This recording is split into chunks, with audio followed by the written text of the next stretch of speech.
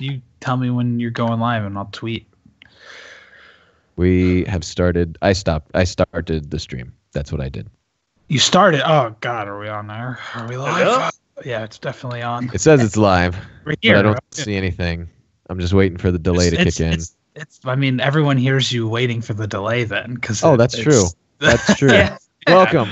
Yeah. Welcome to Husky Radio, Yes. episode 19. 19. I know. 19 weeks of It's this crazy. crap. Yeah. We've been here for way too long. Yes, we have. At this point, I don't even know why we're doing this anymore. We should just call it quits while we're ahead, because we're destroying the podcast game. Yeah. Welcome to Husky Radio, episode 19. We've got a lot of things to talk to you about today, and I'm looking forward to it. We've got Christmas-themed things to chat about. We have a terrible Christmas movie to talk about. We've got Christmas music to talk about. We've got Christmas movies to talk about. We got so much Christmas. It's insane how much It's we gonna have be to a talk about. Holly Jolly Nightmare is what it's going to be. I think that's correct. A Holly Jolly Nightmare would be the exact Holly way. Jolly podcast. It's the worst one of the year. That's exactly right. We have, as the chat is saying, we have a horrible Christmas movie to talk about. We have some Husky Raid news to chat about. It's been a busy week for Husky Raid. Oh yeah, we can busy. It's been busy. Don't look at me like that, Kyle. It's been busy for Husky No, Raid. it's been busy. I know. It's been busy. I agree. I'm revealing season 3 of Destiny Cops today. Yeah. Oh no. Season 3. Not even true. Not I'm true just at all. messing with these guys. Yes. Let's see. I feel like we've got a few other things to talk about, so we we don't run dive out of time. Before we dive into the Christmas. Before we're diving in, we're There's not going to dive into the Christmas right away. we're gonna right away. we're gonna No. tiptoe in with something that I associate with Christmas pretty heavily, actually. Which is Star Wars. Star Wars, of course. Star Wars. Very Christmassy. It's not Very Christmassy, but Christmassy. it's just a movie that I always end up watching around Christmas time. It's kind of like Harry Potter or yeah. something. Like I feel like I'm always watching like Harry Potter around Christmas. I think that's true. Now, I Yeah. do want to cut you guys off just real quick because we got to clarify before we jump into the chat. This just for those of you who are listening to us and following us live and chatting, please obviously have fun in the chat. Be nice to each other. But we don't typically answer too many questions during the chat. We save some time at the end to answer your questions. Save your questions So for if the you end, guys please. have questions for us about anything, and we can even go back to topics, all that good stuff, please save them to the end, because honestly, the three of us are probably not going to look at the chat too much other than, to make sure that you guys aren't spamming emotes and calling each other names and things like that. Tyler, is this how you teach? Like when you give a lecture at school, This is you say exactly how I no teach. questions till the end. and Yes. You just No, throw. I stuff want at them kids. to. I typically want them to interrupt me because otherwise I will ignore them. Like if there's just a hand up, I'm going to ignore it for a while. So they have to go, Classic. Mr. A, Mr. blah blah A. blah, and I'm like, shut up, sit down. Sit down. Yeah. Now can I get back to talking about Star Wars? Yes, Jeez. I would like to hear about Rogue Jeez. One Rogue One. because I have not seen it and you guys have. So tell Yes, me all about it. Rogue We One. have. It's a Star Wars movie, and it's okay. Yeah, I would say it's good. I'd say it's good. I would not, but that's the difference. not gonna between us. say I wouldn't say it's great, but I think they succeeded at making a fun Star Wars movie that felt different. But It felt very different. Very different. At times. I mean, if we're comparing all the prequels of the series, this is a very strong prequel compared to other yes. ones. So Much- it kind of outshines those three for sure. In what way? I mean, what lets it stand out? It's just the people talk like people, so it's better than the previous prequels. Okay. Like they All right. sound like people. It's not a gigantic CGI just cluster bomb of nonsense.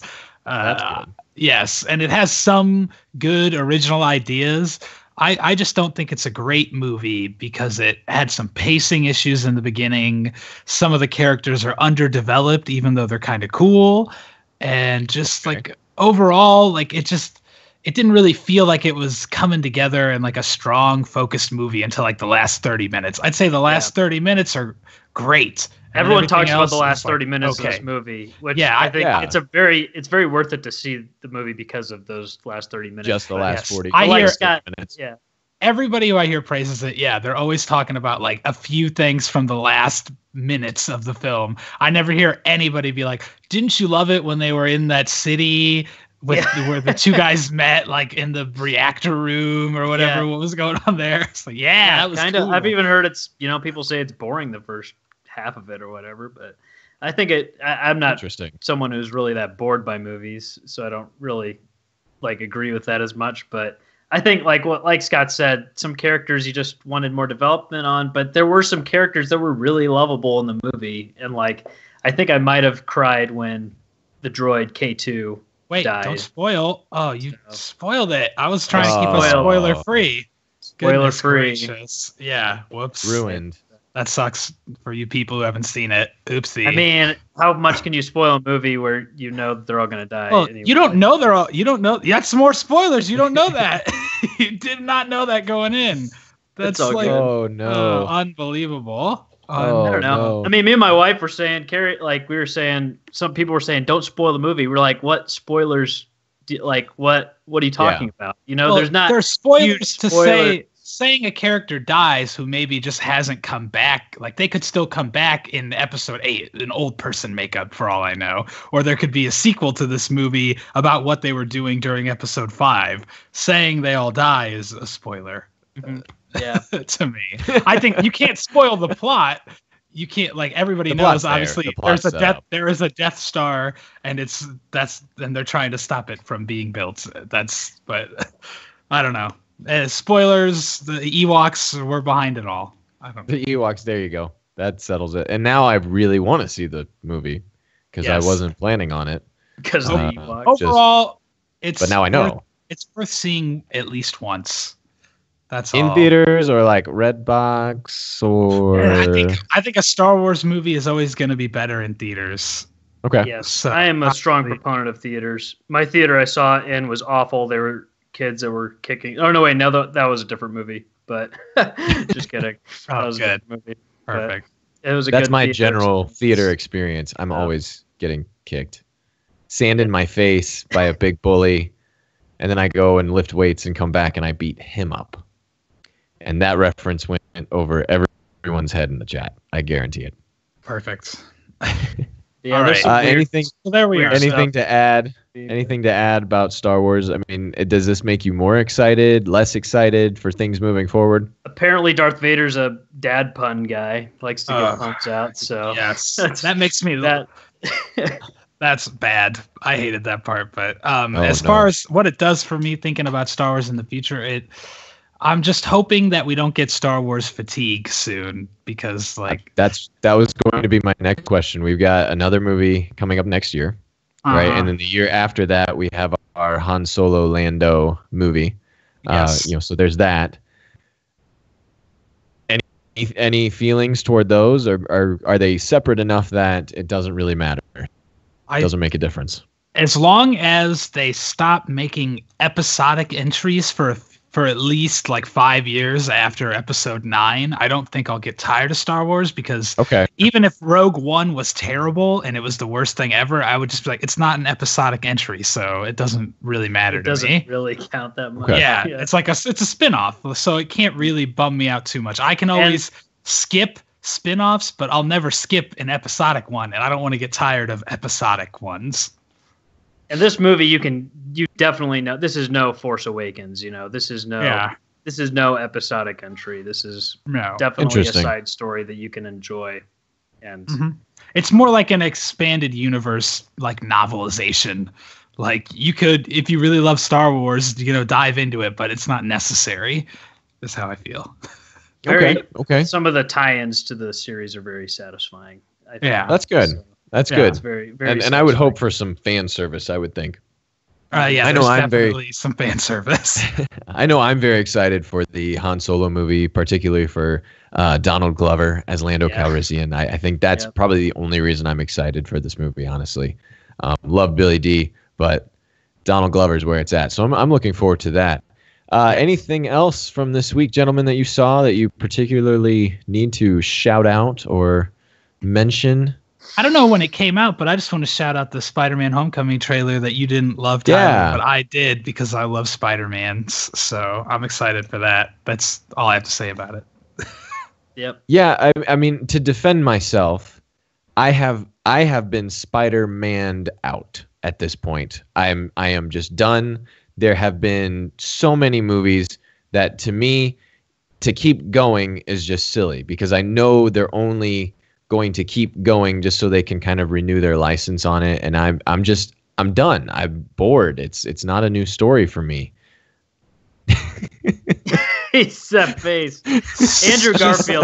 Andrew Garfield. Those movies, those Amazing Spider-Man movies, those were pretty bad. Awful entries. Pretty bad. Into Yes. The Spider-Man universe. It is good. It is refreshing to see this new trailer as being something that looks like it'll be better than those. It has Robert Downey Jr. in it, so it can't be a flop with him in it, at least. So yeah, I mean, I do like him. I like him much better. I really liked him in Civil War. I thought he was really good, so I don't have a problem there. It's Spider-Man as its own franchise. To me, lackluster. It doesn't do anything for me. I mean, I feel that way about Batman, so that's all I have to say. I would agree in general. I would agree. Not gonna lie. So it's just I have had enough of him. Spider-Man is the best superhero, and a good incarnation of him is perfect. That's all I have to say. Right.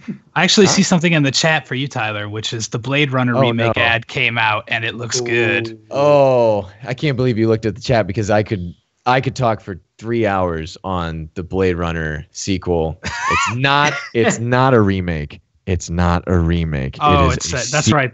It is a sequel. Sequel. By sequel, you mean the Hollywood soft reboot type of sequel where it's really just a remake, but they make it a sequel? I am fearful of that. But who's on the team? Everyone they've got involved in the director, the people writing, even the cinematographer, I'm excited for. I mean, I was looking at, to just prove how much of a nerd, I Googled who is writing the score for Blade Runner 2049, because these are the things I need to know. I'm a huge fan. I keep a printed copy of this screenplay in my desk. It's my favorite movie. It's my favorite sci-fi movie, and it might be my favorite movie. I own every version of it, and I've watched it many, many times. I love it. It's great. It's fantastic. Based off of an excellent short story. It's okay. It's nerdy. I will agree with that. It is nerdy, but it is fantastic. It is so good. And so I'm extremely excited for a sequel that, from what I have read, sounds like it will be not a direct sequel, but an in the future sort of sequel where Harrison Ford's character, Rick Deckard, is involved, but he's not majorly involved, which is exciting to me just because everything that Harrison Ford has done lately, he just kind of, I don't know, throws in the towel. He's like, I'm here. I'm Harrison Ford. I'll do this role. Pay me. And he's super old, so I mean, what are you gonna expect? Well, and hopefully that is explained for a multitude of reasons. But I would really, really hope, just because of what I read, that he's not in a majority of the movie. That's nothing against him per se, but more against that character doesn't need a whole lot more of involvement. And Ryan Gosling even said that they'd been filming for months before Harrison Ford even showed up. So that's, to me, exciting. Jared Leto's in it. I can only assume that he's going to play the really good-looking replicant. Dave Bautista is obviously going to play the muscle replicant. I mean, we're going to get some very similarities. He'll be the kind of replicant that just beats people up. I'm making assumptions. Obviously, I know nothing because they're being so secretive. But I am super excited. Excited. Speaking super of amazing films that we're all super excited about and in love with, Should we talk about that All American Christmas Carol? I think we have to. Christmas Carol. I think we have to. Our terrible Christmas movie Tuesday pick, which for those listening who don't know, every week Kyle gives us an awful Christmas movie leading up to Christmas, and we all watch it and discuss it. Yeah, so we started with the 12 Dates of Christmas, and that was, that was pretty bad, but it had some redeeming qualities to it. I don't think we absolutely hated it. Certainly, it was fun to chat about. It was interesting, There were some parts, and you're like, what's gonna happen? What's gonna happen? But it was, obviously the 12 Dates of Christmas. You knew that there were 12 moments coming up. Yes. It kind of had a Groundhog Day sort of vibe. So we gave it, it's okay, but it really isn't any good. Yes. And then last week, Kyle cursed us with Merry Christmas. And for that, I will never forgive him. Yes. The worst thing ever done by a human. Merry Christmas. A beautiful title that would lead you to believe more beautiful puns were on the way. And there were no puns in that movie. Whoever wrote the title could not have written the film, because the title is more interesting than anything in the movie. It's like the classic like the guy was working on editing or something. He's like, "Hey, look what I named it." And the guy, "Hey, come over here." And they're like, "Yeah." The boss is over. He's like, "Yeah, I like that." And he walks away. And you're like, "Oh gosh, okay, I guess that's the title. Merry Christmas." But it's so it was so bad. And so I did not think, I don't know. I just thought it can't get worse. And this week's All-American Christmas Carol. All-American Christmas Carol. That's very important that you know that it's got Christmas Carol in the title, because it's another Christmas Carol story. Scott, would you like to break this one down for us? Have you ever seen A Christmas Carol?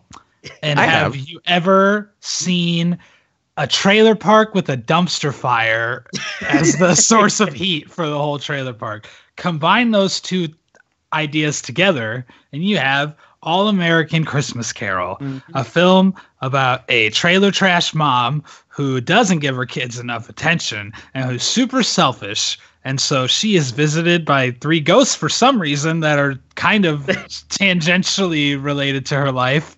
And then she learns to not be a bad mom who chooses to sleep with random men on motorcycles instead of going to her kids' plays. Yep, that's it. Oh my goodness. Kyle, I have to ask, why this one? Why'd you pick this one? I was looking through Netflix and searching various Christmas phrases to get the bad ones to show up, because sometimes they don't give you all the Christmas movies they have. If you just put Christmas, for some reason you have to add whatever. So I think this was Christmas comedy, and this one popped up, and the description was just so capturing that I was like, I need to see this movie. And I'm not gonna lie, it was not as bad as I thought it was going to be. No, really I'm gonna give it honestly, I would give it a couple of things. There were a couple of things it had going for it. I mean, obviously, to me, if you're redoing the Christmas Carol archetype over and over and over, we have an issue. That's a problem. It didn't add anything new there. But the message was decent, and there were some good actors and actresses. I mean, all around. Yeah, it was the acting. I was expecting the worst acting ever, and the acting was good. Yeah. For some of them. Yeah, for some. I mean, it wasn't everybody, but I wanted the movie to be watching the movie. I just kept wanting it to be better, and it just didn't get there. No, better. This was not American Pie, the main series movie quality, but a spin-off, American Pie Band Camp, one of those ones that you only ever saw on TBS, late at night. I would completely agree with that. It's that quality. It could just be because of the absolute garbage fest that was Merry Christmas, raising our standards. So we're this is a masterpiece. This is a masterpiece. This was just a mediocre movie that had some really bad parts and some okay parts that then had a Christmas shell wrapped around it. Yeah, I completely agree. And there were some kid actors, and they were good, not great, but you always have that with kid actors. It had a good.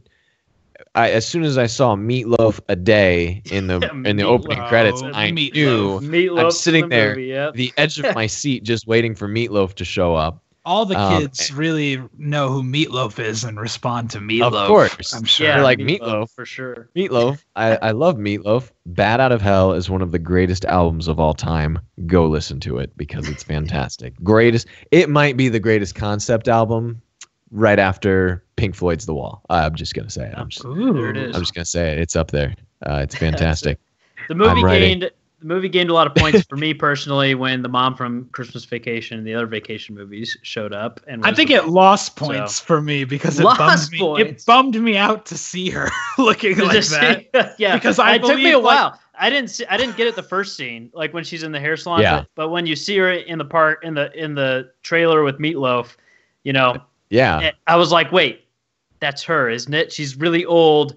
Yes, that's her. Yep. That's her. Yep. So I like that actress. But, it just bummed me out because I don't feel like they had to put any makeup on her to make her look gross. It's like, no. Oh, that's how you turned out. Okay. I was, it was A Christmas Carol is a pretty deep story, right? Scrooge is very selfish, almost egomaniacal. Like he's borderline evil. I mean, he's totally a dick. But yeah, she had a few redeeming qualities. She knew that she was a bad mother, and she tried to make promises. Oh, I'll be there. Oh, I'll be there. But she knows, I think Scott, you mentioned this. We know that she cannot meet those promises, and so she's just always letting you down. Whereas Scrooge, you get that kind of automatic, like, man, this guy sucks. And so his kind of come to Jesus moment, we could call it, is revelating. I mean, it's something completely out of the ordinary where you see the good in her and you're like, okay, I see exactly where this is going from minute 2. You know where it's going. When an old lady walks up and says, I wish you would have opened up your hair salon like your mama. You know where it's going. There is no surprise anymore. I would have liked, honestly, less forced comedy. Don't force the comedy. It was so ham-fisted that it just was unnecessary. One thing I'll say about that is I could have had Rat Tail Randy in the entire movie. I could have Rat Tail Randy. Rat Tail Randy wins points. Wins points because he's like, nicknames are cool, and you're like, thanks, Rat Tail Randy. Yeah. Like that's but I just wish it could have been dark. You remove all comedy and make it a really like depressing piece. Oh, that's like commenting on poverty needed a more in America. Grueling, realistic take. That's what I want. Poor life. Ugh. That's what I want. Real. That would have been so much better. What do you give it out of 10 overall? Out of 10 overall, I give it a real solid 6.2.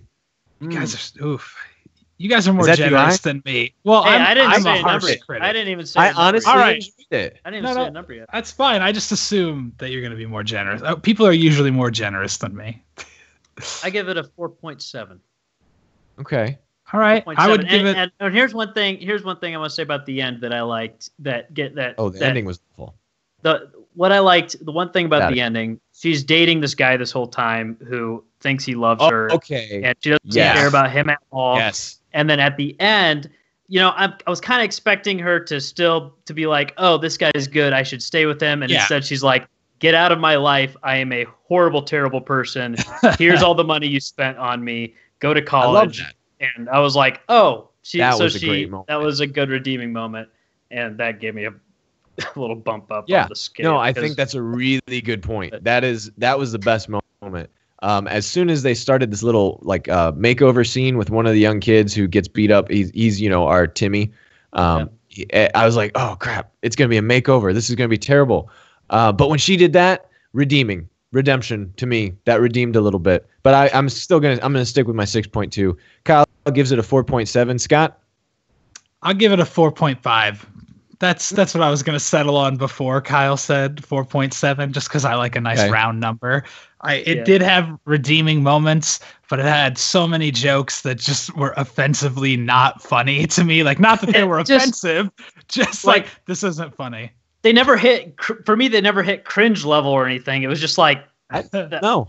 That was that was a joke. You know, I cringed. I don't know. I cringed at the when the Ghost of Christmas Past showed up and they talked about the donkey. Oh my stuff. gosh! Yes, I was just like, what is happening right now? She died by having an incident with a donkey, and she gets all that's it. That's all you know.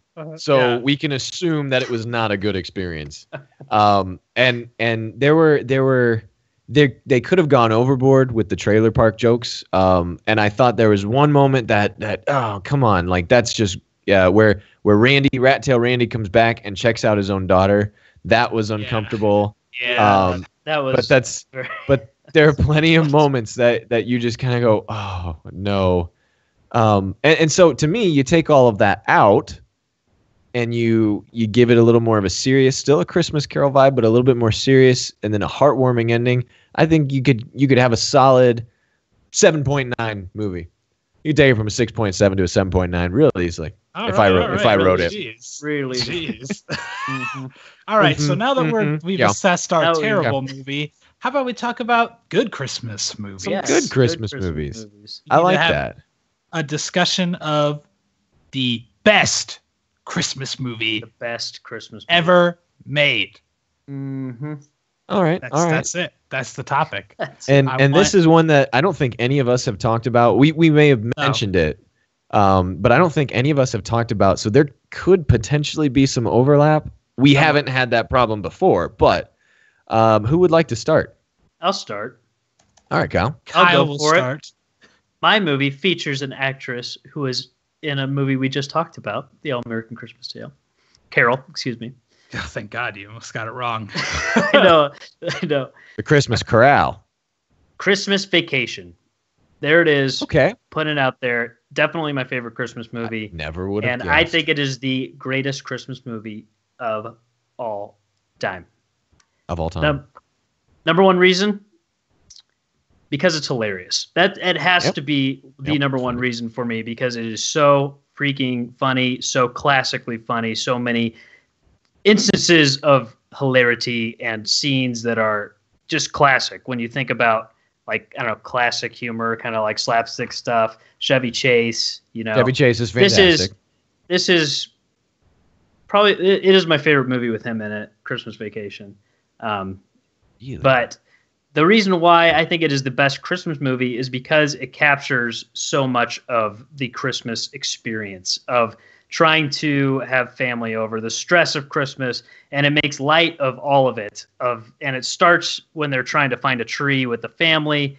There's family issues. All these things happen. The Christmas experience is awful for this family. At the end, they all come together in a ridiculous kind of moment where his boss gets kidnapped by Cousin Eddie, and somehow that the boss decides to give him a huge Christmas bonus because of it, and you're like, sweet.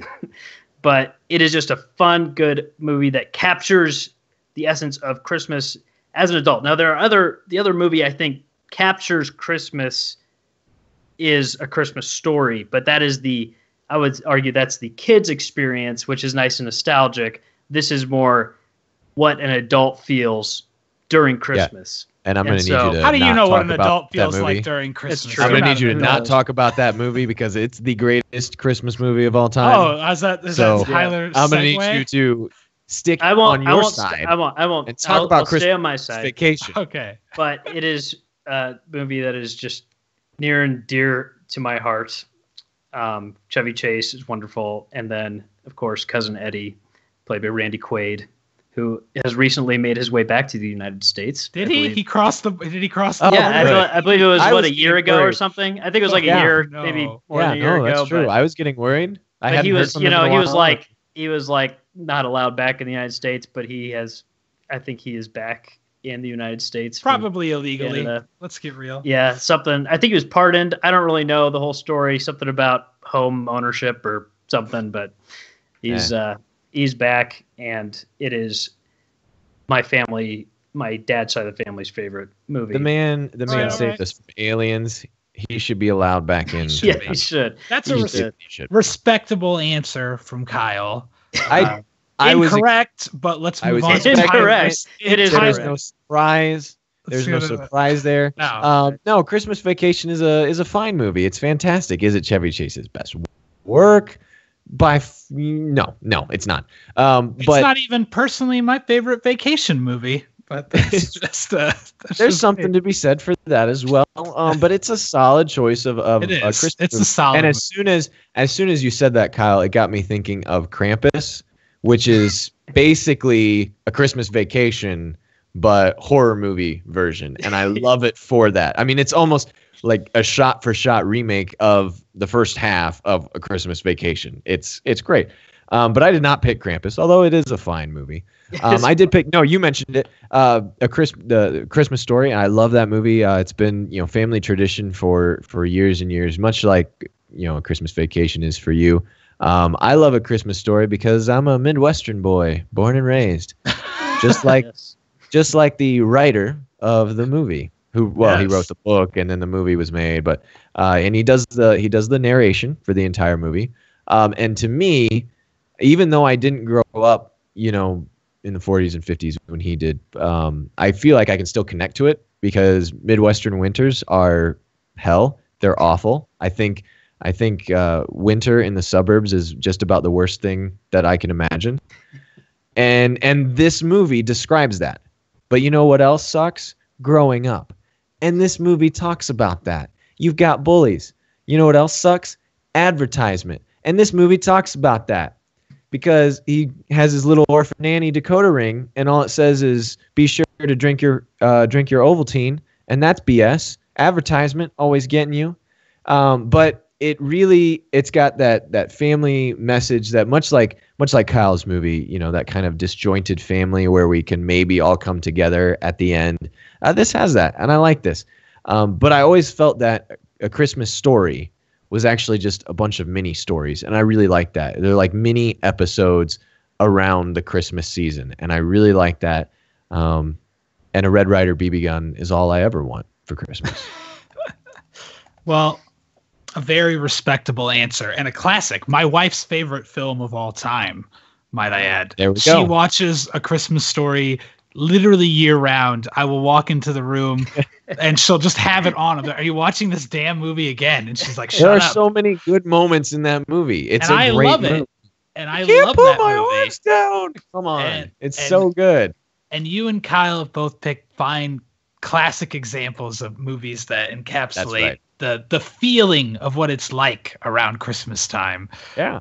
But for me, you can't go any more classic than the granddaddy of all Christmas movies to me, the one that is the epitome of a classic Christmas movie, which is It's a Wonderful Life, which is barely a Christmas movie, so in many ways. Barely, yes, is a good way to put it. Barely. Listen. But what it comes down to, the most important part of a Christmas movie to me isn't that it encapsulates the experience of Christmas time, because I know what Christmas time is like. I live it every year. It's about the message, and no movie more strongly captures the message of Christmas, of being appreciative of those you have around you and not worrying about the material items than It's a Wonderful Life. It is. Right. I'll give that to you. For its age, especially, it's one of the finest films ever made. The acting in it is all top notch. All of the characters feel real and connected, and you see this character go through all these hardships in life, and it focuses so much on them. It's something we can all get stuck in. We focus on the bad things that happen in our lives, and we can't let them go, and we don't see what's right in front of us. But that's what's great about the movie, is that he learns throughout the course of the film that even though there's a lot of bad things that have happened to him, he's also accumulated this wonderful family and friends and a whole town that cares about him, and everything he's done has made him the person that he is. And it's beautiful. It's a beautiful movie. I have a problem with this movie. Oh, okay. Hit me with your problem. Let me say what I don't have a problem with. Here's what I don't have a problem with. The message at the end, great message. Everything you said, it's good. I love that message. Great message. Yeah. I can appreciate that people like this movie. But my big problem with it is that it's so incredibly freaking depressing that I can't get into a Christmas spirit when the only happy part is the last 5 minutes, when that's the only time it's Christmas is the last 5 minutes. There is happy stuff building up all throughout. It has an ebb and flow to it. All right. He has a buildup of happiness when he meets Mary. Their date is one of the most beautiful romantic scenes in any movie. But it's happy and then it's so sad. Like it's so, like it's like life. It's an ebb and flow of happiness and sadness. That's a great way to describe life, but I don't want to be depressed for an hour and a half or 2 hours before the last good part at the very end. I can deal with a little bit of sadness if it helps inspire me to get through the sadness in my own life, knowing that there could be a beautiful light at the end of the tunnel. I learned something interesting about this. Dropping bombs. Truth bombs dropped by Megan Magwitch. That's what I do. All right. I really love this movie. Like, I don't know. I'm a pretty pessimistic person who doesn't get too emotionally involved in films a lot of the time. But every year I almost cry when I watch It's a Wonderful Life because I don't know. It's very nostalgic and beautiful to me. I learned something interesting about this film, though. I was talking about it with somebody. I think it was one of the doctors I was with, but one of the doctors I was shadowing. But this movie, one of the reasons why it gained so much popularity is for a little bit lost copyright to whoever owned it, and so all the major stations played it a bunch because it was like kind of free or whatever. I think eventually a lot, like through lawsuits, they like said a derivative of the guy's work who had copyright of it, like made it so that movie still had copyright, so they had to pay him in the end. But there was a time where they were playing it for essentially free on these TV stations or something. That guy had a really great phase in his life, and then it was depressing when they were playing it without him, and then it had a happy, uplifting message at the end when he got paid, just like the movie. It's such a perfect encapsulation of life. Yes, I think it is I can appreciate that other people like to enjoy this classic tale, but I cannot accept it as a great. I also think I think what I like about it most is I think it has my favorite storytelling mechanic or device, which is the seeing the world if you never existed. I think that's that's like almost a on Christmas Carol level of interesting to me, of visiting like things that you normally wouldn't get to see in your own life. It's the type of thing we all imagine. Not just seeing your own death, but seeing the effects of you not implications existing. Of your actions. Yeah. That's me. That's how I feel about it. It's good. That's all I have left to say about it. I won't say it's a bad choice. I will not say it's a bad choice. I do feel that we're all wrong because none of us said Die Hard, and that is a little upsetting. Absolutely. I know. I almost said it. I think none of us said it because we all thought the other one, someone else would say it. We were a little worried. I would never say Die Hard. Kyle is staunch. He does not count it as a Christmas movie. I don't count it as a Christmas. It's like Christmas. It's like the whole movie's not about Christmas, and then there's like a little bit of Christmas. It takes place at a Christmas party. Christmas music plays throughout. It's about a man and his wife coming back together on Christmas Day. They could have changed the holiday, and it would be the exact teddy bear. Nothing would have changed. No. They made 4 vacation movies that weren't about Christmas, but we count Christmas Vacation as Christmas Vacation is every scene is about something you do around Christmas time about Christmas. Saying, so even a Christmas Story doesn't have that. You could change all of the things in it to other jokes, and it's the same structure, but Die Hard, everything in it is focused around Christmas. It's just also an action movie. That's the whole point. It's about Christmas. It's about they were at a Christmas party. That's what it's about. He gets back he comes together home for with his Christmas. wife. Yes, it's all about them coming together as a family on Christmas Day. All right, it's a great Christmas movie. You're ludicrous. I can't believe none of us said it because I think that one was a viable option. Scott, I'm surprised you didn't say Gremlins. I think that's a great Christmas movie. That's like the perfect between Christmas and Halloween. Like you got to watch Nightmare Before Christmas and Gremlins because those are the ultimate. Just both. I agree. They're perfect. They're perfect movies. They're both they've got Halloween themes. They've got Christmas themes, and they're both mostly Christmas movies. No matter what anyone says A Nightmare Before Christmas is a Christmas movie. Even one of the writers said it's a Halloween movie, and I think he's wrong. It's a Christmas movie. But I'm just surprised that none of us said some other things, and yet the choices that we all made are really not that surprising. It's hard to really narrow it down because there's even great modern ones like Elf. That's like a great movie. Great movie. Like Christmas movies are interesting in that there's so many good ones and yet so many terrible ones. I guess when you throw just a giant handful of darts at the board, you're gonna get a couple bullseyes. You're gonna get maybe a few bullseyes. But on that note, Kyle, are we gonna watch another one? One more to end out? Oh yeah. Do you want me to say it now? I think now would be a good time, and then we'll at the end of the chat we will definitely post it in the chat so that everyone can know what we're watching. But certainly, I think now would be a good time to announce our final terrible Christmas movie Tuesday. Our final. Yes. This one was recommended by my wife. She watched it. She said it should be the next terrible Christmas movie, and let me tell you who it stars: Susan Sarandon, Paul Walker. Mostly excited about Paul Walker being in this movie.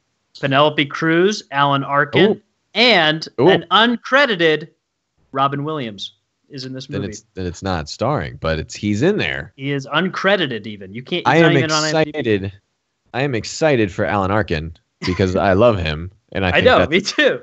This movie sounds like it's got a star-studded cast. It's called Noelle. That's the movie. It's on Netflix, and it was made in 2004. And I have not seen it, but my wife has, and she says that it qualifies as terrible. So we'll see if it can beat the terribleness that has. We have a pretty high bar for what counts as a terrible movie right now. Unfortunately, we hit a Merry Christmas way too early. I feel like that should have been saved for last. I don't think we knew just how bad that was going to be, and so at this point. Everything is a blessing that isn't as bad as Merry Christmas, and I don't know that we'll ever get anything worse than Merry Christmas. Definitely not. We can only hope. I don't know. It's. We can only hope. So bad, bad. What is left on our docket for? Christmas we've got a few things. Discussion. While I double check our list, Scott, you had a great deal that you wanted to mention to us. Oh, that's right. I have to pitch Loot Crate, everybody. Loot Crate is a monthly geeky subscription service that if you go to www.lootcrate.com/huskyraid and enter promo code salsa, you can get 10% off your order. Oh, yeah. Unfortunately, it is too late to get Loot Crate before Christmas. December 19th was the last day to get Loot Crate. But you can still order a Loot Gaming this month. And the best part about that is Loot Gaming this month features an exclusive Destiny item of some sort. Ooh. We know you are. Yes, please give me some of that Destiny. Destiny audience out there. And if there for some reason is someone in here who's like, well, heck, I still want Loot Crate even though I can't get it in December. The fun fact is next month's themed crate is Origins, and there's going to be items from Superman, Teenage Mutant Ninja Turtles, Marvel, and Nintendo. So definitely sounds like a pretty good thing. I wish I had a coupon for that. Yeah, promo code Salsa. Promo code Salsa. Oh, 10% off. Promo code Salsa. LootCrate.com/HuskyRaid. Okay, sweet. Yes, there you go. There's your horrible plug for that. Now promo code Salsa.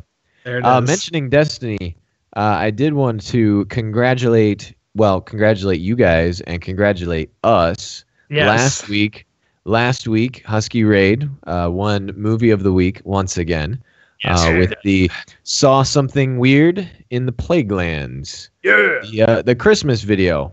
Yes. And so we had a lot of help for that one. Yes, we did. I think is that the most outside help.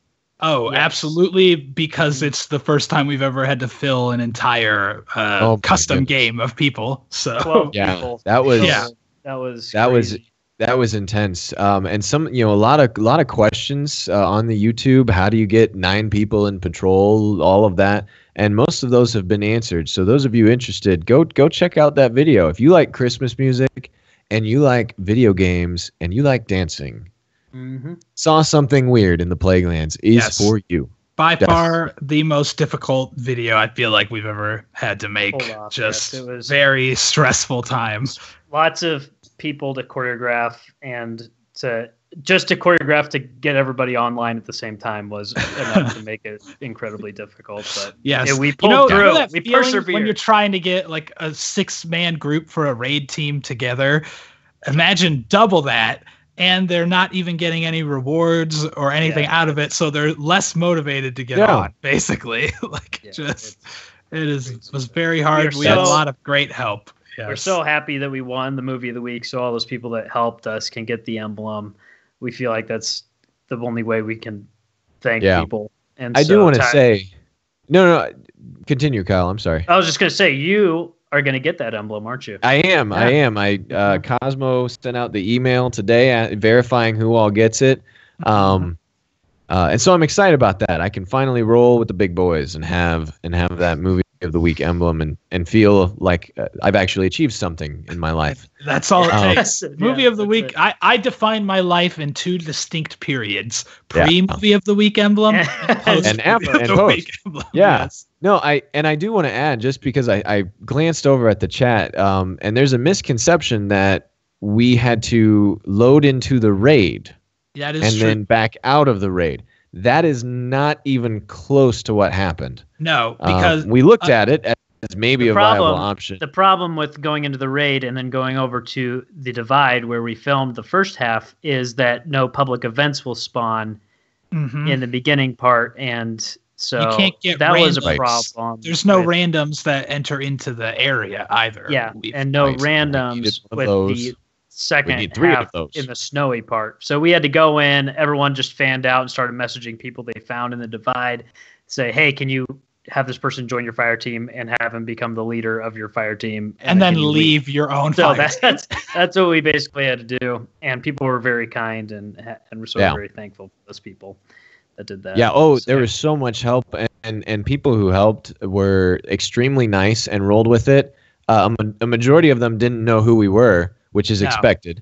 But don't you know who we are? I think that just shows that a lot of people in the community are helpful and willing to help, and it was just really nice. And we did meet some really cool people, and with as much help as we needed, we got to make new friends and do all of that fun stuff.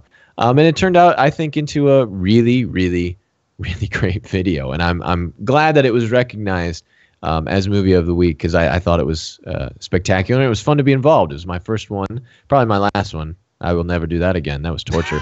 But it was so much fun. Like and any I love sane it. I'm so person, grateful. Tyler has decided to quit after one, unlike us. Oh, that's the smart thing to do. It is. That's the smart thing to do. I'm going to run a podcast.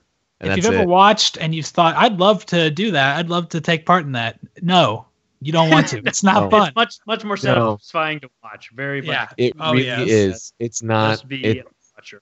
So fun is not the word I would describe with it. When you can hear other people in your chat, you can hear their stomach growling because they haven't been able to go get food. Those kinds of things just really kind of make the moment real for you. That this is what it takes. This is what it takes to create content in Destiny. Yeah, you starve for your craft. Yeah, you starve for it. Yeah, Husky Raid has had a really good Christmassy month. We've had a lot of good Christmas videos out. I'm very happy about that. I know.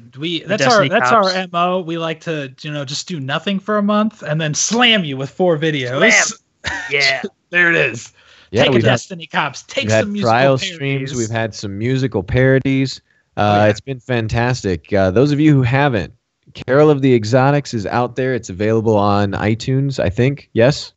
CD Baby for sure. iTunes, I don't know if it's up yet. But and then you've got Walking in Fell Winter Wonderland, which is fantastic. If you ever wanted to hear Kyle, Boisterous Biddy, drink a lot of eggnog and sing his heart out, that's the video for you. Yep.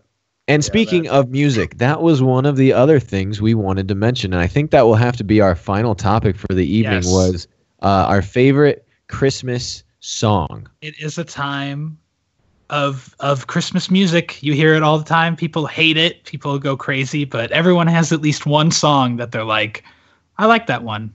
That's a good one. That's a good one. That's one that gets stuck in my head. That's one that I want to sing along to. This is a hard one. I can't relate to all of that because I start listening to Christmas music in October. A normal person. I mean, a normal person, not a crazy person, not someone who's insane. Yes.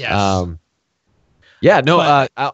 Scott, why don't you lead us off with this? I'll lead off because this is a hard question, and it's especially because I don't really like any poppy Christmas music that much. I gotta say, I don't have like a favorite artist version of a song, but my favorite Christmas music are songs that we used to sing in choir when I was in high school. And my all-time favorite song is actually Carol of the Bells, which is what we parodied with Carol of the Exotics. I think it has the most fun melody to sing along to. I like how all four of the like vocal parts go together. It just fills me with energy. It's fast and fun to sing. Hark how the bells, sweet silver bells, just gets me. Yeah, let's do it. There you go. Yeah. I don't know. That's really all there is to say about it for me. Like all the other poppy songs just kind of blend together after a while, and if there's no lyrics, sometimes I just get tired of listening to the same Christmas stuff over and over again. But there's one thing I can always sing along to. It's Carol of the Bells. Carol of the Bells. It is a beautiful composition, beautiful piece of work, music. Because it just, I don't know. It's a great choral piece that it's been around for a long time, and it's great.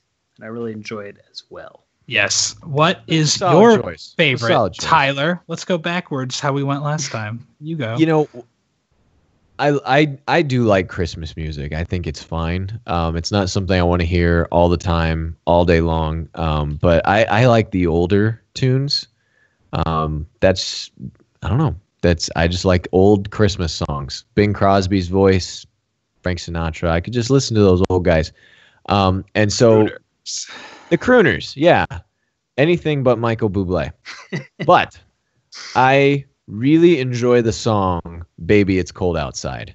It's got the duet. It's got some good harmonies. But I heard it at a very young age. Not like crazy young, where I couldn't like realize what was really going on in that song. But there are just certain lines in that song that are kind of throwaway lines. Some dark undertones to that there song. There are a lot of dark undertones to that song. Yes. Baby, it's cold outside. What's in this drink? I mean, things like that. I just... Baby, it's cold outside. People make a lot of jokes about how that's like he's roofing her. I mean, I think it's pretty clear. It's just like alcoholic drink. Eggnog. Yeah. It's just a strong drink. Yeah. No, there's no question about that. I mean, she's being playful. It's creepy, but it's not. Yeah. It's like, it's only creepy if he were like ugly, He's handsome though, so it's fine. He looks like Dean Martin. Come on. He's handsome. He does. But I love that song. No, that song to me, like I could listen to that over and over and over on repeat, and that could be the only Christmas song I heard, and I'd be totally fine with that. I just love that song. And there are great renditions out there, that are good as well. And I thought what they did with it in Elf was really funny. I mean, it's a good song. Baby, it's cold outside. I could listen to it all the time. That is my Christmas song pick. There it is. A fairly recent rendition of that song that you may not have heard that you should look up is by Seth MacFarlane and Kobe Calais. Seth MacFarlane released a Christmas album a couple years ago, and they did that song. You just named two people that I would never want to ever hear sing ever again. Okay. Why would I ever want to hear anything? What is wrong with Seth MacFarlane? Has a fine voice. You're crazy. He's got that, Family Guy. He's got all his voices and everything. And I think I don't mind him as a singer. I think he has a weird face, but I think his voice is appealing. I do not like him. I do not like his writing. I do not find him funny. So I don't want to listen to anything he does. Okay, well then never mind. You won't enjoy that. I appreciate your suggestion, Kyle. I think that's lovely to listen to. Yeah. You just ruined my favorite Christmas song. Ugh. I'm gonna pick a new one. Jeez. Yes. Right. Okay, Kyle, so what's your favorite Christmas song? You're the expert, so give us your favorite.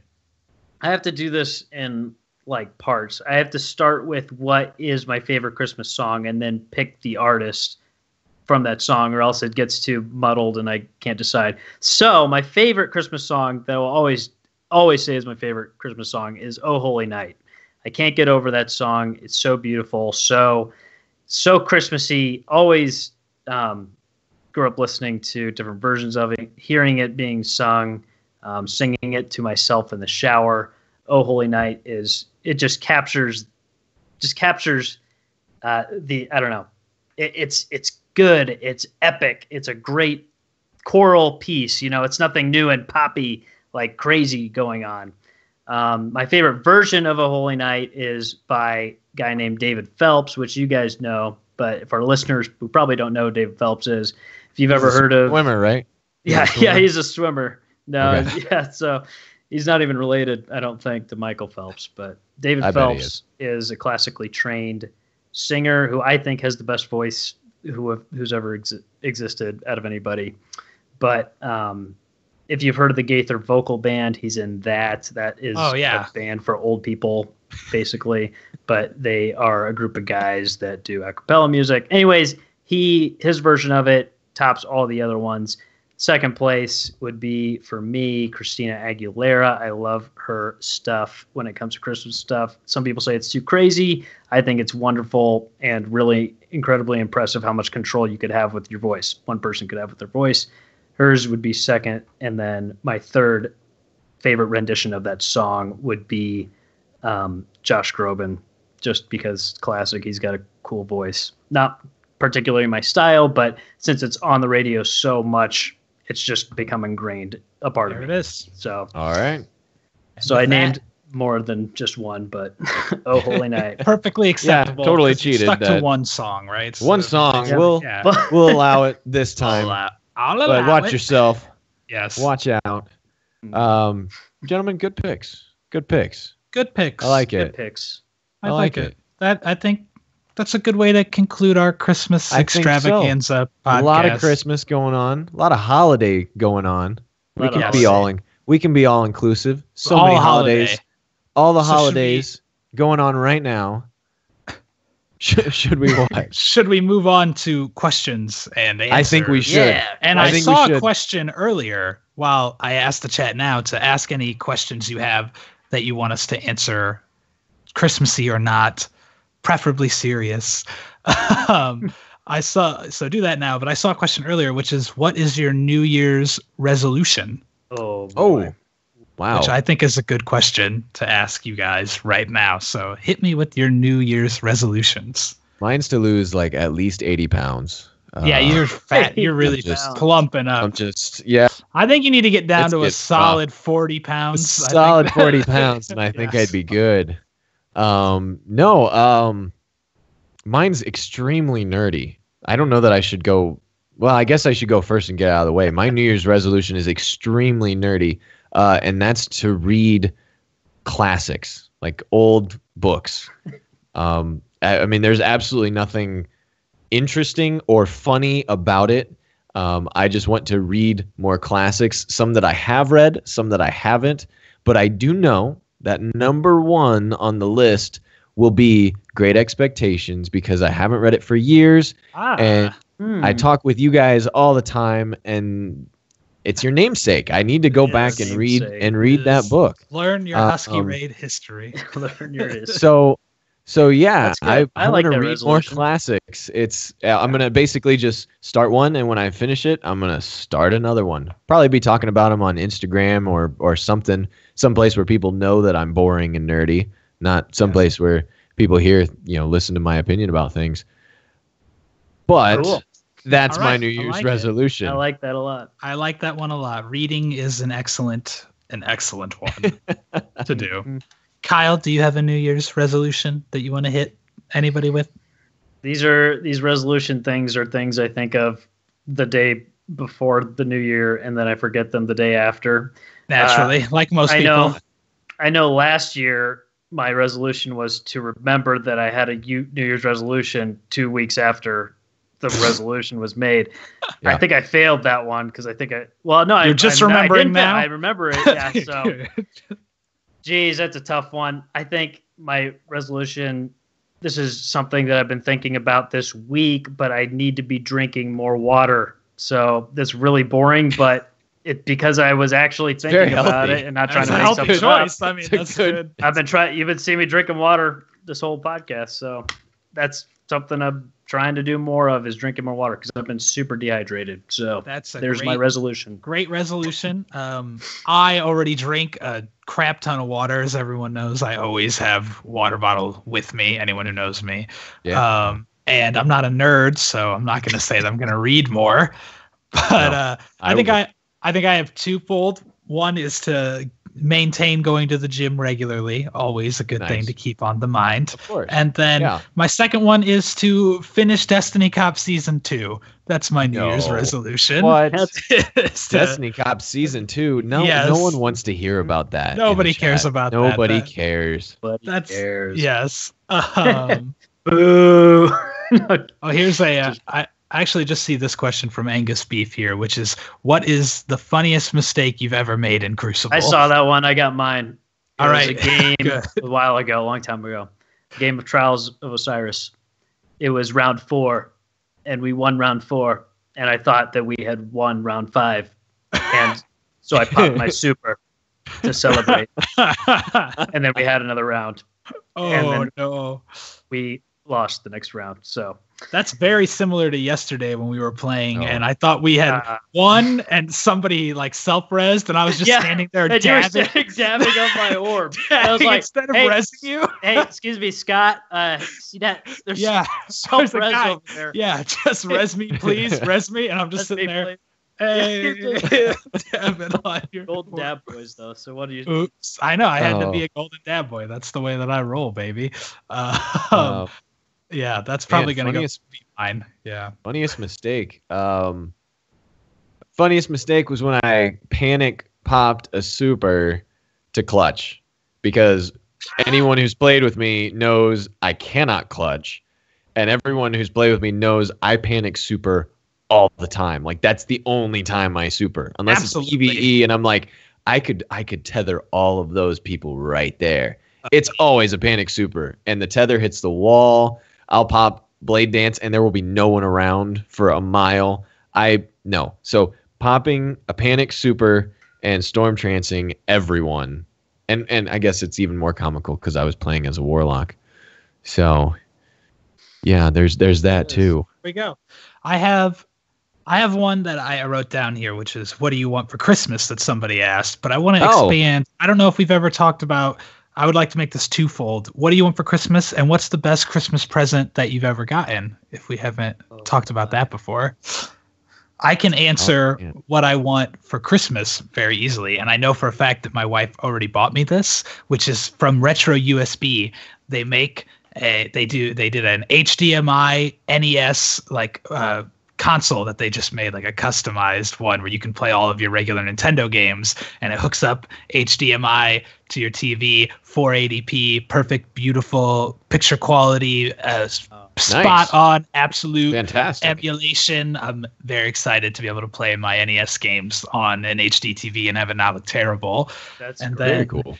As far as the best Christmas present I ever got, will also probably be Christmas related or video game related, which is an Xbox 360, the year they came out, when they were impossible to get. And I thought it was absolutely, there was no way I thought I was going to get one. It was the end of Christmas Day. We had already opened up Christmas presents. We'd gone to my grandparents and opened up stuff there. And then we got home, and my mom was like, "Oh, I got you one more thing for Christmas. Like, do you want to open this one more thing?" And I opened it, and it just like blew my mind. She randomly was just driving around town. She had tried to get one before and failed, and she was driving around town, and she saw a line starting to form in front of Best Buy, and she just got out of her car and went into the line and asked what it was for. And they're like, "They think they have some Xbox 360s," and she was like the last person in line of like the 20 people that got it. It was. Great. And that's the story of why Scott never played Grand Theft Auto San Andreas, because I got that the same year, and I did not play my PlayStation 2 for a while after I got that. That's good. Oh, man. Like that. Man, Christmas. Yeah. What do you want? know. I haven't. Fancy booze. I don't know. Fancy booze. I have no idea what I want. Because I'm an adult. I can buy my own things. If I want something, I go out and get it. Well, if I want something, I ask my wife if I can go out and buy it, and then I go out and buy it. Yes. By fancy booze, you mean Skull vodka, right? Yeah. Yeah. Yes. Skull I'll buy vodka. you some There 40s go. of malt liquor. Ooh, you can You'll drink you'll be my best friend forever. Malt means fancy. Yes. No, I'm hoping, I don't know, maybe we'll see some video games on the horizon. A friend of mine has been talking about Titanfall 2 nonstop, and he compared it to Halo Reach, and Ooh, that's a bold comparison. That's what I told him. I said that's a bold comparison. He said play style's different, but the leveling up and the cosmetics and things like that much better than Halo 5. So I don't know. We'll see that. I'm hoping Final Fantasy 15 shows up because that'd be fun to play. I'd like to check it out. I'm probably not gonna love it just because it's not turn-based, but you can't love everything. So yeah. Exactly. I don't know. Favorite Christmas present ever? Was it your banjo? That's my guess. Did you It get that? was not. I did get that for Christmas. It was not my banjo. I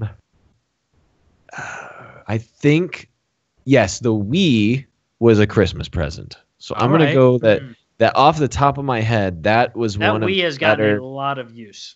That Wii has started arguments, it's ended arguments, it's made enemies, and it's created friends. We played that Wii before the day of your wedding when you got married. Yep. It's been through a lot. We were down there. We were swapping through. Gosh. I mean, that was a good present. Probably one of the presents that stuck around the longest when you really think about it. So yeah, right. Good, Kyle. Good answer. That's great. What do I want for Christmas? Okay, so my wife asked me this yesterday, I think, and she's just asking you yesterday. Yeah, so we don't get like big presents. At least this year, we're not getting like huge presents for each other. We usually get the ornaments from this place called Bronner's in Frankenmuth that we go to, but we got snowed out of going on that trip, so usually we go and get our own ornaments for each other, and that's like our gift to each other, and then maybe do some other things. But this year we're not. So she was asking me what I want for Christmas, and I had no idea. And then we went to Barnes & Noble today, and I saw a couple things that I think would be cool to own. One is the board game Small World. If you've ever played Small World, it's like kind of a Risk game, but it's like fantasy, I guess. I don't know. Like you can be a flying gnome or like a mountain. Like you. It's a really cool game because there's all these classes, and then there's all these abilities, and they always change. It's all random. Anyways, that would be a fun thing to have. And then I think it's too late though. Like it's like what, 4 or 5 days before Christmas. Like I don't no idea what I'm getting at this point, but you never know. And then the Avatar: The Last Airbender graphic novels I've always wanted, but they're too expensive, and so. Now I know what to get, Kyle. Is the Avatar: The Last Airbender? Ooh. Yeah, the graphic novels, which I've always wanted to read and stuff, but they're all like hardback, $45, and I just can't convince myself to spend the money on them. But I was thinking of those two things that would be fun. But my all-time favorite Christmas gift is also video game related. It's the one that sticks out the most to me, and it's my PS2.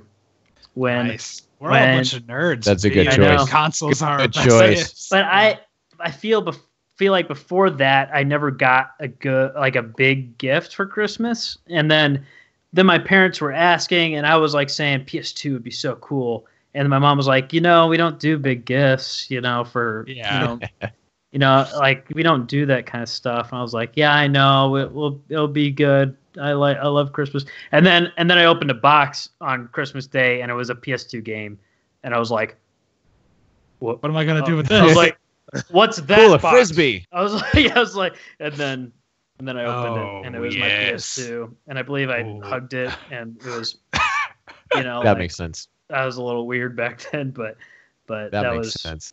That was very exciting for me to get a PS2. So good. That was my best Christmas gift ever. Nice. Well, this was a nice way to end the chat before Christmas. Yes. Before we go and celebrate the holidays. Chat, thank you for joining us tonight for what has been Husky Radio episode 19. Thank you for your wonderful questions.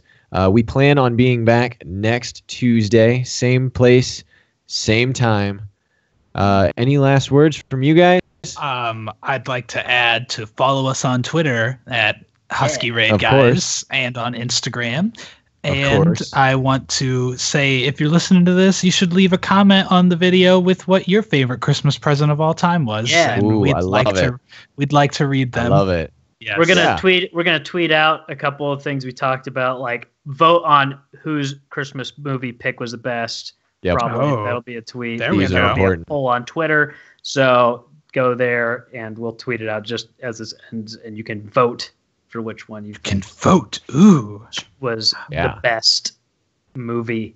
But also and also watch Noel for next week for Yes. We are watching No. Noel on Netflix. We are watching Noel. We will be chatting about it, see how horrible it is, where it compares to Merry Christmas. If it's worse, if it's better, I don't know how it could be worse, but we will definitely be making that comparison. So thank you all for listening. Thank you all for watching, and we will see you next week. Yep. Later. Goodbye. Episode 19 out. 19 out.